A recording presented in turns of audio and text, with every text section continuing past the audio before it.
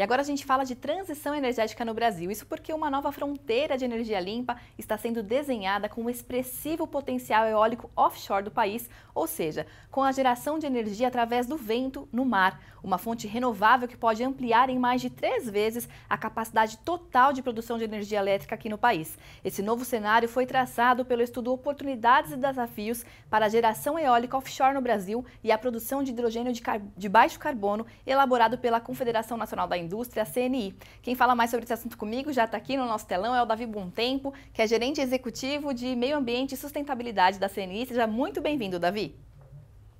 Boa tarde, obrigado aí pela oportunidade de estar falando sobre um tema tão importante para a competitividade do setor industrial. Obrigada a você, Davi, pela participação aqui no nosso programa, falando de um assunto muito importante aí para o nosso futuro. Eu queria que você começasse falando por que as usinas eólicas no mar representam esse grande potencial para o Brasil, quais são as regiões do litoral brasileiro apontadas aí com maior potencial e também quais os nossos principais desafios para desenhar essa estratégia, né, de produção de energia eólica no mar. Bom, primeiro eu gostaria de ressaltar que a parte energética é um dos pilares de uma estratégia de baixo carbono, ou seja, hoje o setor industrial já vem executando essa estratégia quando se fala de mercado de carbono, quando se fala de biodiversidade ou bioeconomia, quando se fala também, e a partir aí da matéria interessante do bloco anterior, sobre economia circular. Então, a CNI tem uma agenda bastante estruturada sobre esse assunto, né, que com certeza contribui tanto para o lado do uso eficiente dos recursos naturais, quanto também para a redução de gás de efeito estufa. E temos um pilar também muito importante, que é objetivo aqui da nossa entrevista, que é o pilar de transição energética.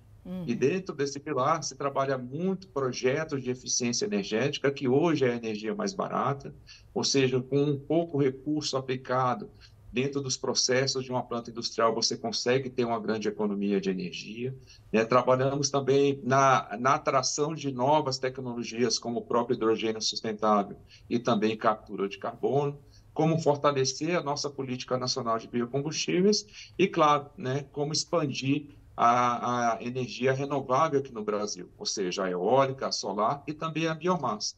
E é nesse item que entra, a questão da eólica offshore, um potencial aí bastante relevante que com certeza vai colocar o Brasil como um dos grandes destinos, quando se fala aí de produção sustentável. Hoje se fala muito de power shoring, ou seja, como atrair empresas que possam utilizar as vantagens comparativas que o Brasil hoje detém, e como ter cada vez mais competitividade na inserção global, na inserção internacional.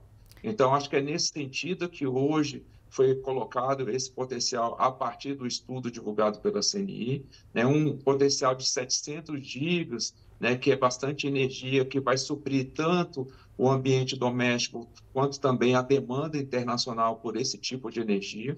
E, com certeza, também é um estímulo bastante relevante para a produção do combustível do futuro, o hidrogênio, que é uma alternativa que vários países desenvolvidos vêm procurando de forma a limpar cada vez mais a sua matriz elétrica e energética.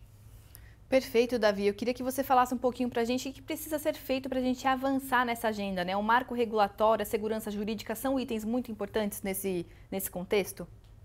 Com certeza, acho que o marco regulatório é o que vai trazer segurança jurídica para o investidor. Acho que é importante a gente ter regras claras para que a gente possa, de certa forma, trabalhar na implementação de plantas com segurança, com tranquilidade, e colocar o empreendedor em termos de operação aqui dentro do Brasil. Precisamos trabalhar também em tecnologia e inovação para agregar cada vez mais valor aos produtos e serviços domésticos. Precisamos desenvolver linhas de financiamento para financiar toda essa transição para uma economia de baixo carbono e, com certeza, um marco legal bastante robusto, que trate da parte de outorga, da parte das regiões e também aí dos leilões, com certeza vai ser um diferencial para que a gente possa avançar cada vez mais nessa agenda.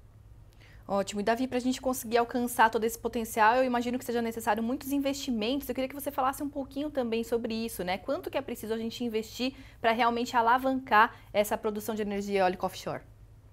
Bom, esse é um assunto que ele vem sendo bastante debatido, tanto no Brasil quanto também em ambiente internacional. Inclusive, ele faz parte de todas as conferências das partes, né? A próxima que vai acontecer também em Dubai. Então, a questão do financiamento, ela é central, ela é primordial para que você possa fazer uma transição para a economia de baixo carbono. E aqui no Brasil também não é diferente, né? É claro que a gente já tem um avanço bastante consolidado, né? Hoje somos aí o segundo maior produtor de biocombustíveis, tem uma matriz elétrica e energética bastante limpa, temos uma indústria que consome energia, mas emite pouco CO2, uma grande reserva aí de água doce, né, e também de cobertura florestal, cerca de 60%. Então, todos esses fatores nos colocam aí também como um dos grandes potenciais, né, e com certeza, né, facilita a atração de investimento quando se fala de transição para a economia de baixo carbono.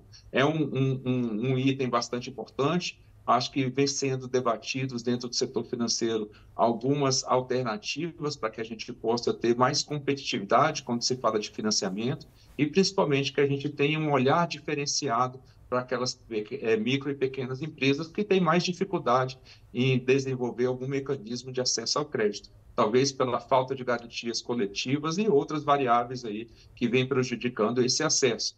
Mas a ideia é que a gente desenvolva todos esses produtos, né? O governo agora vem falando de títulos soberanos, né, sustentáveis, que vai abrir uma oportunidade de financiamento para esse tipo de atividade, mas com certeza aí financiamento ele precisa estar na agenda do dia para que a gente possa fazer de forma tranquila essa transição.